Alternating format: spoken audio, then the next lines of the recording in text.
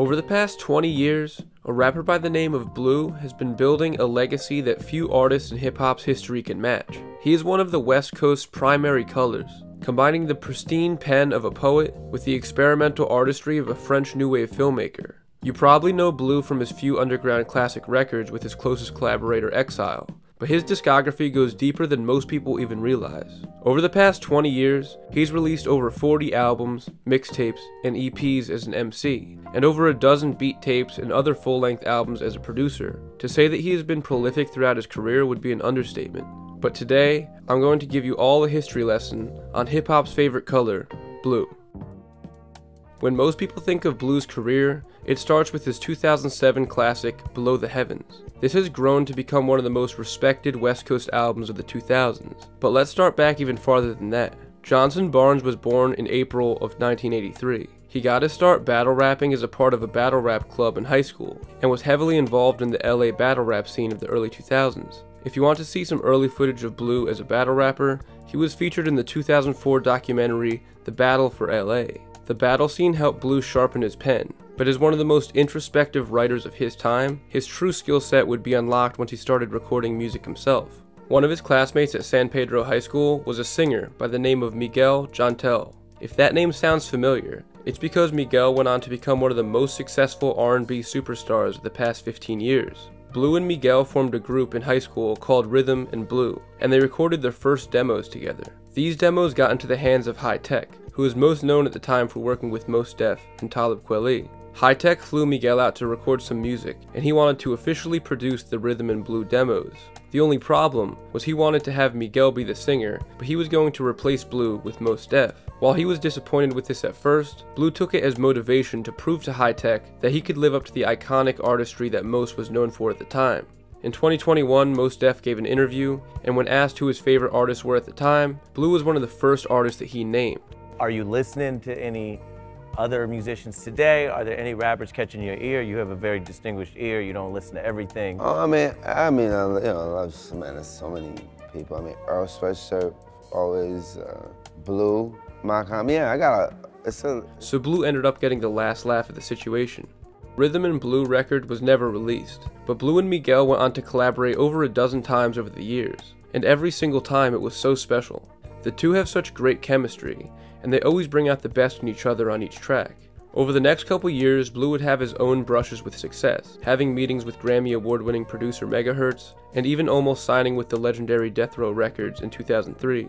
After many meetings and pitches, Blue ultimately decided to release his first album independently. Many people think of Below the Heavens as Blue's debut, but he actually won't get to that for a few years. His real first album was called California Soul, and it was released in 2003. A small number of physical copies were pressed up at the time, and up until recently there was no sign of this album anywhere on the internet. To start off 2024, Blue released 12 albums in 7 days to fill out the missing pieces of his discography. I'll be sure to cover each of these albums later in the video, but us finally getting California Soul was amazing. The album was produced by Els and Bombay, and has features from many early Blue collaborators such as Miguel, Donnell Smokes, and Cassius King. On the album you can hear the youth in Blue's voice and delivery, but it has all the soul that he's become known for on his later projects. Blue released another project in 2003 that acts as a great companion piece to California Soul. He teamed up with his frequent collaborator Donnell Smokes, who at the time was going under the name Black Spade, and together they formed the Bruise Brothers. As one of the least known Blue albums that we have, this is such an underrated gem within his discography. Blue credits Donnell Smokes with essentially teaching Blue how to master rapping when they were younger. Around 2005, Blue met the producer Exile, who had made a name for himself working with Aloe Black as the group Eminon. Blue and Exile immediately hit it off, and the duo would go on to form the most important partnership in either of their careers. In 2006, Blue released Lifted, the Core mixtape, and that's the first real taste that people got of Blue as the artist that he would become most known as. Most of the production was handled by Exile, and his light and soulful production style is the perfect backdrop for Blue's bar-heavy lyrical approach. This tape even features KRS-One and has a song produced by Jay Dilla, so Blue was already getting cosigns from hip-hop legends, and his career was only just beginning. Below the Heavens was officially released in the summer of 2007, and is probably the most essential Blue project to date. If you only listen to one Blue album, then this would be it. He rips off some of the most thoughtful and introspective lyricism that has ever been laid to wax. His words on this project are so powerful, while being relatable to everyone. The lyrical precision from Blue is phenomenal. It really feels like he was waiting his whole entire life to make this record, and he put all 25 years of his life into every word. The full title to the album is Below the Heavens, In Hell, Happy with Your New Imaginary Friend, and that perfectly exemplifies what this album feels like. Exile crafts a soundscape that feels both heavenly and like an imaginary dreamscape. From the moment you first listen to the record, you feel like you've been friends with Blue for years, because he bears so much of his heart and soul on this album. The album had a limited release at the time, but over the years, it has grown to become one of the most respected albums in underground hip-hop history. If Blue had his way, Below the Heavens would not have been his only album that came out in 2007. DMX was one of his favorite MCs, and he famously came out with 2 incredible albums in his first year on the scene. Blue was going to top this by releasing 3 albums in 2007. Unfortunately, the label that he released Below the Heavens on had a rule that he couldn't release any other projects within a certain time frame of its release, so he had to postpone those other 2. All 3 of the albums had actually leaked online in 2006, so he already had some buzz in the underground by the time they each came out. His second and third albums show off just how versatile Blue is. He teamed up with Detroit rapper and producer c.r.a.c. to release the album The Peace Talks in April of 2008. The duo formed the group c.r.a.c, which stood for Collect Respect and a Check. This is such an experimental album, not being exclusively a rap album. It has some singing, and even some almost comedic talking skits in it. It's a very playful album, and overall a fun time. Over the years, this has gotten a little lost in the shuffle of Blue's career, but it's very unique and a cool album that I definitely recommend. Later that year, Blue teamed up with the producer Mainframe to release the album Johnson&Jonson. This is one of the best collections of beats and rhymes in his career. He may not be as introspective as on Below the Heavens, or as forward-thinking as he is on the Peace Talks, but this is one of the best examples there is for Blue straight up being one of the best rappers alive. Mainframe's beats are simple, but so damn catchy, and Blue just bars out on the whole thing. There's been rumors of Blue and Mainframe coming out with a second Johnson&Jonson record for years now. I was lucky enough to interview Blue for the 3rd issue of Def magazine a few months back. In the interview, he gave a bunch of dope information about some of the albums that we've been waiting for years. And he gave me a lot of background information about what this second J&J album would sound like, and when we may be able to expect it. If you're interested in checking out the interview, physical and digital copies are available now at staydef.com. Around this time, c.r.a.c and Mainframe helped teach Blue how to produce as well. In 2010, Blue and Mainframe teamed up with Danny Brown to form the group Danny Johnson. Blue and Mainframe produced the mixtape It's a Art for Danny in 2010. This is a great project, and just the fact that a Blue and Danny Brown project exists at all is just a little bit of hip-hop magic. Now that Blue had producing in his repertoire, he would release beat tapes, most notably No Sleep for a Day and Paris Art Nami, which were both released in 2009. He also fully produced the album A Day Late and $1 Short for the rapper Scene that same year. Blue's production is unmistakably his. Every beat he's made has this dusty quirk to its sound, and I've only really ever heard that style from him. Blue was featured on the cover of XXL as a part of the 2009 XXL freshman class, along with the likes of Kid Cudi, Wale, and Currency.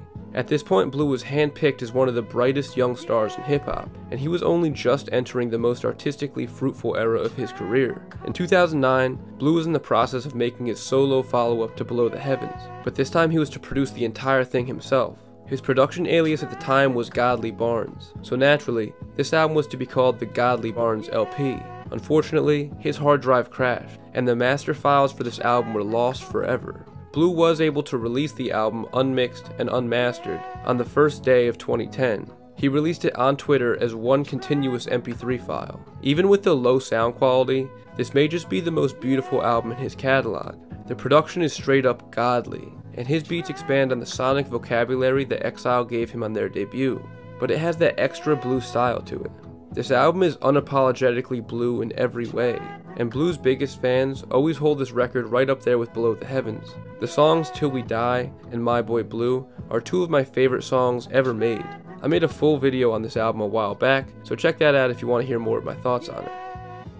This 2009 to 2012 era is probably my favorite era for Blue. He released so many phenomenal projects in this time, and they all have such different sounds to them. The next record that he released was self-produced as well. Her Favorite Color was recorded and released while Blue was in the midst of a breakup. There's a few hip-hop albums that deal exclusively with love and heartbreak, but this album really pulls it off. Blue weaves in samples from a variety of movies that personify the feelings that he was going through at the moment. His production on this record is so calm and takes its time laying the beautiful yet somber foundation for Blue to open his heart on. This album is some of the best rapping of Blue's career, specifically on the song Amnesia, which I feel is one of the most poetically vivid hip-hop songs ever written. Rapping is an art form built off the introspection of its greatest wordsmiths. When a rapper is able to truly relay who they are with words, it's one of the most amazing things to witness. And at this time, perhaps no one was as great at this as Blue. From the very first song on Below the Heavens, Blue explained what his world is, and every song after that paints a picture of his blue world for the listener. Each album that he releases is a different shade of blue, and with each shade we get, we are able to see a different shade of Johnson Barnes himself. His versatility was on full display in 2011, also releasing the Jesus LP under the name B. This is the only album ever to be released with production from Madlib, The Alchemist, and Knowledge. It showcases a completely different side to Blue, one that's more raw. It ditches the jazzier sound of his first few records for a down and dirty piece of lo-fi excellence. His lyricism, while still impressive, takes a backseat to Blue exploring his sonic range with rhythm and melody. This album is so ahead of its time, paving the way for the lo-fi underground renaissance with artists like Earl Sweatshirt, Mach-Hommy, and Mike, to embrace the fuzzier, dusty sound that they are drawn to. Blue even sings on some of these tracks, and layers his vocals in a way that feels like a symphony of passed-around mixtape sound waves. Blue is a huge fan of cinema. His favorite filmmaker is the French New Wave legend Jean-Luc Godard. Godard was known for breaking down the art form of film and experimenting with the craft. His best work feels like watching a poem come to life, and Blue has based a lot of his career around the work of Godard. You can especially hear it during this era of Blue. Each of his albums at this time was a pure expression of his artistry, poetry in motion. Blue was unbound by the expectations of modern rap of the time, and he was just on a mission to create, like a new wave director would. Around this time, Blue signed a deal with Warner Records. The executives that hired him had a tremendous amount of faith in his artistic potential, not only signing him to a 3-album deal, but the deal also included 3 feature-length films that Blue was set to write. And the deal also included a sub-label that Blue would run under the Warner umbrella. The first major project that Blue was working on with Warner was New York. This was set to be an album, as well as a feature-length film to go along with it. The film was set to be directed by Khalil Joseph, who went on to direct Kendrick's Good Kid Mad City short film and Beyoncé's Lemonade just a few years later. Obviously, the film never came to fruition because of some label politics, but I'll get to that in a minute. First, I want to discuss the album portion of the New York experience. The concept of New York came from the fact that when Blue first came out, everybody heard his style and assumed that he was from New York. So this album, New York, would be him reclaiming his West Coast identity. Blue tapped into the burgeoning West Coast underground scene for the production on this album. This project has production from Flying Lotus, Sam I Am, DiBiase, Exile, and Knowledge. The Warner execs weren't very keen on this idea, and were trying to have Blue get some big names on the production like Pharrell, but Blue was determined to stick to his original concept. Eventually, new higher-ups were brought into Warner who weren't as on board with the future of Blue as an artist, so he and the label parted ways. The album was leaked in 2011, and then officially released in 2013 under the name York. This may just be Blue's most abrasive and forward-thinking record to date. It sounds nothing like anything that he has put out before or since. The record feels like you are witnessing a futuristic LA invasion, and the surging production combined with Blue's rapping performance makes for an album that is still ahead of its time over a decade later.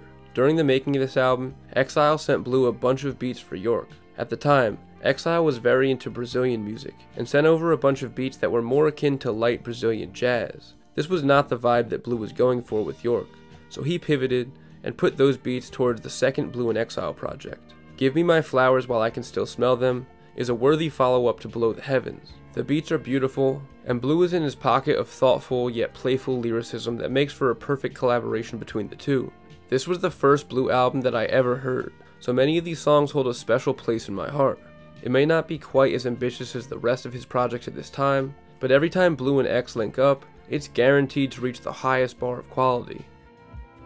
Blue was still very active as a producer into the 2010s, releasing a few beat tapes, including my favorite of his, the Norman Rockwell beat tape, and also the LP called Open, which featured a bunch of different rappers rocking over Blue production.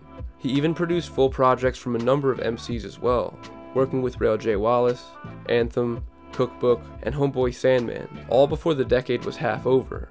There's also a 100-track beat tape from 2014 called Her Favorite Shit, The Mini Lo-Fi Adventures of Your Imaginary Friend, just proving that nobody was working as hard as Blue at the time. Blue made his return to the West Coast sound with his album Good to Be Home, which was produced by Bombay. If you remember from the beginning of this video, Bombay helped produce Blue's first ever album, California Soul, so this album was a return to Blue's roots. The album embodies the feeling of driving around Cali on a hot summer day, tuned to a local radio station that's playing underground gems off of some fuzzy tape decks. Blue never produces another project for himself again, and he instead shifts his focus to working with a different producer on each of his projects. This approach helped Blue showcase the already broad versatility of his style, and also had him working with some of the most talented producers of all time. Blue teamed up with fellow California MC MED and legendary producer Madlib for the 2015 album Bad Neighbor. This album has some of the most popular and head-knocking music of Blue's career, with features from MF Doom, Anderson .Paak, and Dame Funk. Most people think that Bad Neighbor was the first project that Blue had released with Madlib, but that's not entirely true. Blue had been sitting on a mountain of Madlib beats since the late 2000s. He and MED were originally approached by Madlib to make an album together in 2009 as a part of his Medicine Show series. When that offer didn't pan out, Blue took it upon himself to release a mixtape over all Madlib beats in 2012. UCLA is yet another ode to LA life from Blue. The project has been largely forgotten over the years, because Madlib and his team asked Blue to take it down since it wasn't an official Madlib release. But even with the low quality mixing and the thrown together nature of the tape, hearing Prime Blue rock these funky classic Madlib beats is a treat to the ears. Before I move on to the next era of Blue's career, I want to take a minute to appreciate what he's done as a feature artist over the years. Blue is so talented at crafting album experiences for his fans. He is one of the most talented writers in rap history. He has been tapped to do hundreds of features over the course of his career, and he never disappoints. When people talk about the legendary feature runs of artists like J. Cole, Andre 3000, and Lil Wayne, Blue belongs in that list. Every year he gathers up the best features from his past 12 months and has a DJ make them into a dope mixtape for his fans. There's been 12 entries to his Soul Amazing mixtape series, and he's showing no signs of stopping anytime soon. A different DJ mixes each entry, and if I had to recommend just one, then it would have to be Volume 5, which compiles every single collaboration between Blue and The Alchemist, and it's a pretty amazing group of songs. I consider 2016 to be the official start of the third period of Blue's career. He's already well established within the underground and past his era of heavy experimentation, but now with his sound perfected, he is more consistent than ever. He released 3 projects in 2016, each with a different producer.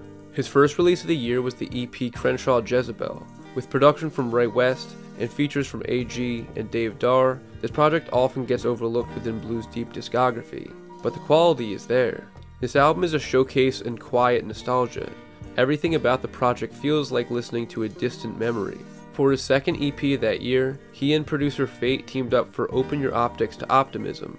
The production on this project was very airy and ethereal, and Blue pushed the boundaries of his lyricism, dropping his down-to-earth relatability for a more conceptual and philosophical approach.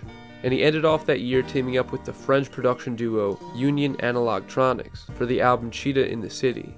This is one of the most ambitious projects of his career, taking this electronic and bombastic production and lacing some of the more abstract and pointed lyricism in his catalog. Blue has had many conceptual albums over the years, but this is the first time that his lyrics tell a story throughout an album's runtime. The story of the album follows a young man raised amongst drug dealers and murderers, but he slowly starts morphing into a cheetah, becoming a money-hungry predator, and literally becoming the king of the city. It really is a one-of-a-kind piece of work. Blue made 2 EPs with Virginia legend Knots, 2013's Gods in the Spirit, and 2015's Titans in the Flesh. The duo ended up combining these projects to form the remastered Gods in the Spirit, Titans in the Flesh. Blue and Knots are such a dynamic duo. Knots' production is always knocking, and big enough for Blue to wax poetic heaters, epic enough to walk amongst the gods and titans. He is so locked in lyrically on these projects. He's able to mix concepts that are so far out of this world, while always bringing it down to reality and giving each song a personal touch. On the track End of the World, Blue takes us on a journey to the infinite reaches of the universe, starting off his second verse rapping about pulling heaven out of a star, and ending it tackling the harsh realities of police brutality.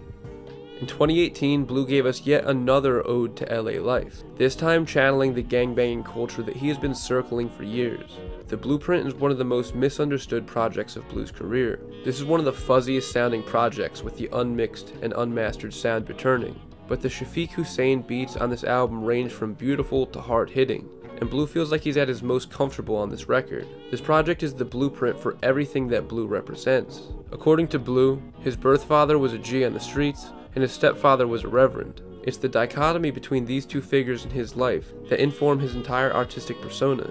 For every introspective album reaching for a higher power like Below the Heavens, Jesus, or God is Good, he has an equally Blue street album like Good to Be Home or The Blueprint. A lot of people are turned off with the low sound quality of this record, but they're missing the point. This album and the other unmixed Blue records are channeling the sound of his youth, passing around cassette tapes with underground heat on them. Blue was able to manufacture and master the sound of this history. Blue stopped producing sometime in the mid-2010s after his studio was robbed, but he had enough beats left over to lay the production on a few more MC's albums. He produced On and Off Top for Chris Clark, King Jr. for John Robinson, and I for Jabby. In 2018, he produced the DS Dumb Style mixtape.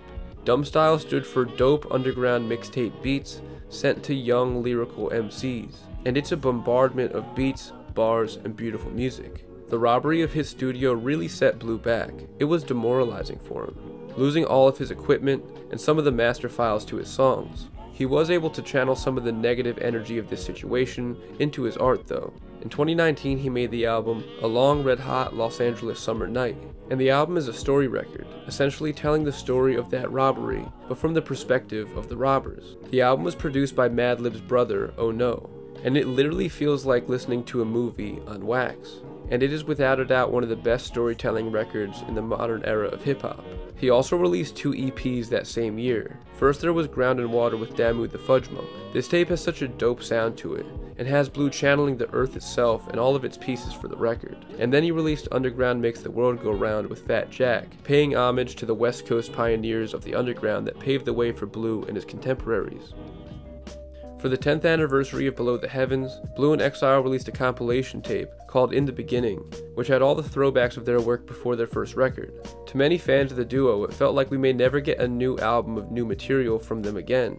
Luckily, those worries were put to rest in 2020, when Blue and Exile linked back up to release Miles. The full name of this album is Miles, from an interlude called Life, and it is the crowning achievement in both of Blue and Exile's careers. Blue digs back into his roots, as a man and as an artist, to explore the origins of everything that makes him Blue.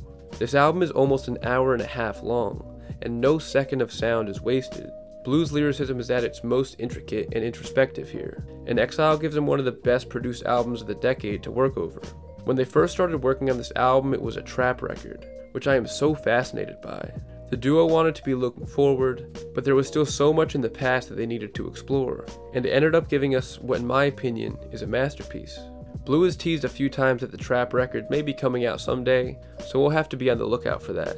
I made a full video on Miles a couple years back, and I'm super proud of that one, so feel free to check that out if you want to hear more of my thoughts on it. Most artists who come out the gate with a classic debut record are usually not able to live up to that hype, let alone top it. But Blue and Exile did just that, and Blue wasn't even close to being done. In 2021, he released a couple of EPs, For Sale with Surplus, and The Narrative with Mickey Fax and Knots. But he closed out that year with an album that could almost go toe-to-toe with Miles. Blue released The Color Blue in September of 2021, and it's the purest form of Blue that we have ever gotten. The album is an ode to everything that makes Blue, Blue. And with it being his first album since York that has beats from multiple producers, it really has a unique feel to it, channeling multiple sides of his sound. Recently, Blue released 2 other versions of this album, Other Shades of Blue, which has 10 bonus songs, and the original Color Blue Demos, which is the original version of the album with all beats produced by Blue himself. After 20 years in the game, Blue is not slowed down in the slightest, and his catalog of underrated gems keeps getting deeper. Last year, he teamed up with his fellow West Coast legend, Fat Lip, from The Far Side, and together they released Live from the End of the World. And this year, his reign continued, releasing the Blue tape with his frequent collaborator Cash is King, Bad News with rising producer Real Bad Man, and just a month ago he reunited with Knots for the album Africa, an album that continues the Afrocentric tradition of hip-hop's roots while pushing their sound into new realms not reached on their previous collaborations. Blue has dubbed 2024 as the year of Indigo, releasing a tidal wave of new shades of himself for his fans. He started off the year by releasing 12 old projects onto streaming services. They consisted of some instrumental projects, some lost albums that many fans hadn't heard, some remixed versions of his classic records, and some collections of bonus songs from the sessions of his most beloved eras. As someone who has dedicated my life to being one of the biggest Blue fans in the world, hearing so much music that I hadn't heard before was incredible, and he closed it all out by releasing a greatest hits album called Best Lyricist Underground. Over the past 2 decades, Blue has built one of the best careers that an underground artist could ask for. He's gotten acclaim from critics and fans around the world, and has been able to do it all on his own terms, able to explore every avenue of his creativity. Blue has been able to paint the world his favorite color, undoubtedly making his impact on hip-hop and on the lives of so many fans from across the world. In recounting his career, it's so impressive how much he's been able to accomplish, but also it's crazy to hear everything that almost happened to him, or that he just missed out on. What if Hi-Tech produced that original album for him and Miguel? What if he never lost the original files of God is Good? And what if he was able to fulfill his 3-album and 3-film deal with Warner? Blue still has so much of himself to give to the world, and I hope that in another 20 years, we'll have so many more shades of Blue to appreciate. Personally, Blue's music has changed my life in so many ways. It's been the soundtrack to so many of the most important moments of my life, and for that reason, Blue will always be my favorite color. Thank you so much for watching, everybody. Blue is my favorite artist of all time, so I've been waiting to make this video for literally years. I know this was a long one, so if you made it this far, thank you so much. Drop your favorite Blue album down in the comments.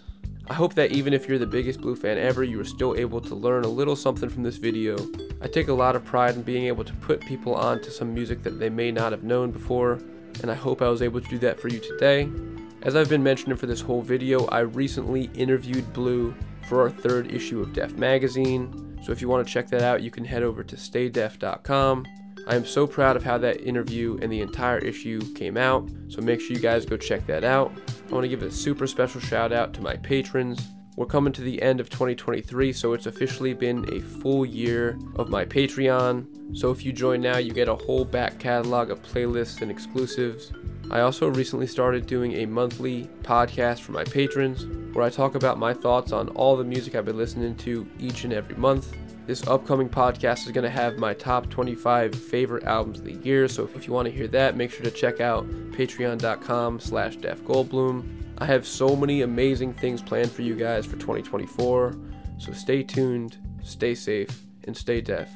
Thanks for watching.